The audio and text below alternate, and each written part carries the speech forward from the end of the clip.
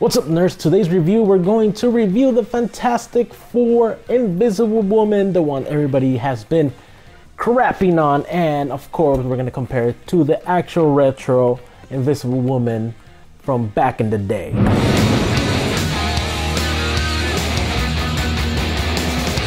What's up, guys? I'm D-Raw. Welcome back to my channel. Thank you for joining me today. First of all, if you're new here, please subscribe to my channel. Hit the notification bell so you get notified when I upload a video, and give this video a big thumbs up too, and also leave a comment below telling me what do you think about this figure we're about to review. Before we get started, guys, I just want to tell you guys that I want to do a giveaway once I hit 1,000 subscribers. So if you're new or if you're just joining me, hit that subscribe button, help me get to 1,000 subscribers so I could do another giveaway. So all right, so again, I already showed you guys here the back. It tells you how to do the figure, just like on the new one. It tells you how to swap them out, how it goes. Little description in the back. It tells you there's more figures to collect them all from Iron Man and from the Fantastic Four. Same design, same card, same colors and everything. The only thing that's different, again, is the shininess on the logo of the four. And this card is much thicker than this one. This one easily bent and brand new. 10 bucks. Here we go. We're gonna open them again. If you are an inbox collector, I'm so sorry, but I am about to rip open this. There you go. It comes in a blue. It comes in a blue packaging, which is pretty cool. And she's all translucent. Oh, it's kind of gummy feeling. I don't know if it's because it's old. It feels sticky, but we'll see right now. It feels very sticky. There you go. We got a shield here. All right, so check it out. Here we have the figure itself. It's very transparent. It feels gummy-ish. It feels sticky. I don't know if it feels sticky because it was in the box for a while or what, but it feels very sticky. You could even hear it when I move it, like the stickiness. Can't move her head around because of her hair, but she's able to move. You see the joints everywhere, so she has to kick that high up. She moves that way and that way. Bam. Good, cool figure. This is Toy Biz from 1995. 1995 Toy Biz, still has it right there. You can see it, ma'am. All right, so okay, it has wheels. This thing has wheels, so I guess she could roll around on it. Pretty cool. And of course, she has little stands right here, so you could put her feet in there. And again, the wheels here in the back. See, there's wheels. So you just put them in there, ma'am. All right, so I had to push it all the way inside in here, because it has a little gap so it could go in. So I had to push her all the way inside so she could stand, otherwise she'll fall. But this is how she looks on her little stand with wheels. And of course she has her shield here. I'm probably gonna wipe it down with like a Clorox wipe or a wipe just to take off that stickiness it has. And there you go with her shield. Pretty cool. I like it for having a Toy Biz figure. Awesome. And I am able to display her with my other ones. Let's see how horrible this figure really is. So we get her little force field, and we get two of her fist hands, really tiny. Talking about really tiny. And here is the Invisible Woman with the original Fantastic Four uniform. Very flexible. Whoa, the posing on this is pretty awesome.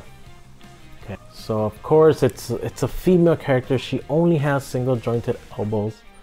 Here in this side too. I can see what people were really frustrated with this figure. Check it. Look at her face. Check it right there. Judge it for yourself. Tell me in the comments below, what do you guys think of this face? Do you guys like it? Do you guys hate it? Looking at it here on the little monitor I have, it kind of looks weird. I get it, and it looks nothing like the one in the card. So that head sculpt from the card would have looked way better on her.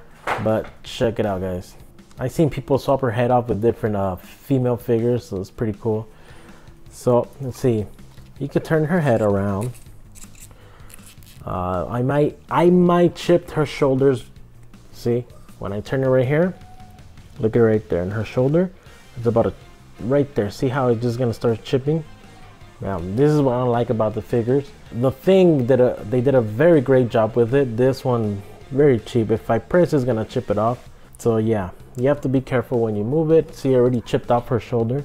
That's what sucks when you try to move these figures around. Her shoulder gets chipped off. She's able to move back that much and then forward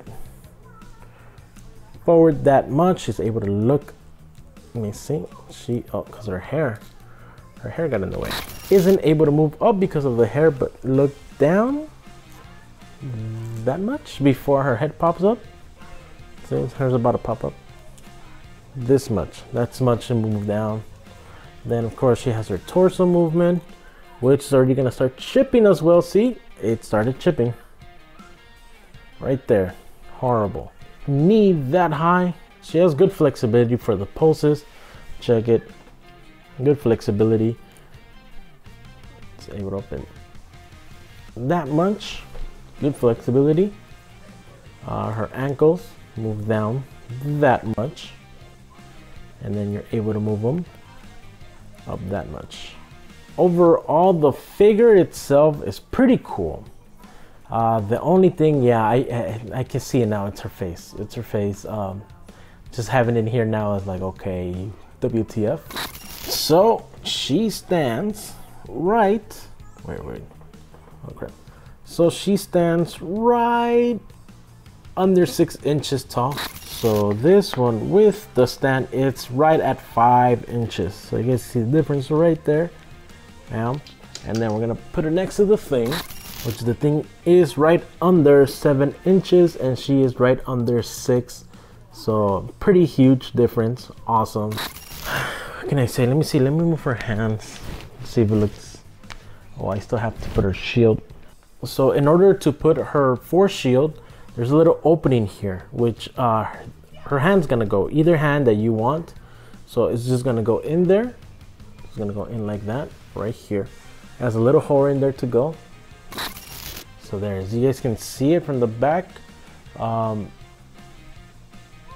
Her fingers had to go in through that little gaping hole, so she has the force field there.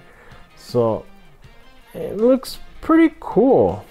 No, this head is too small to put on this one, but yeah, I mean, okay, it's all right, just to complete the wave, I guess.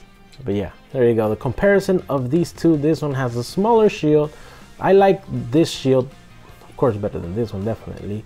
I like this head sculpt way better than this one. Tell me in the comments below, what do you guys think of these two? What are your thoughts on that Sue Storm? She ugly, you're not gonna get her, you're gonna skip it, or you're gonna do that joke where you're like, oh, I do have it, Invisible Woman, and you have nothing because she's invisible, you get it? See that joke every damn day. Figures from that Retro Wave collection, pretty awesome. This one so far is my favorite one, and this one is my least favorite one so far. We're gonna see the other ones as I keep doing them. Thank you guys so much for watching my videos. Give this video a big thumbs up. Remember, if you are new, subscribe to my channel. Help me grow and I'll give back to the community. So remember, at 1,000 subscribers, I'm at 920 something subscribers. I need to get to 1,000 so I can start making money, you know, and start giving out free shit. Again, thank you guys so much for watching. I'll see you guys next time. Peace.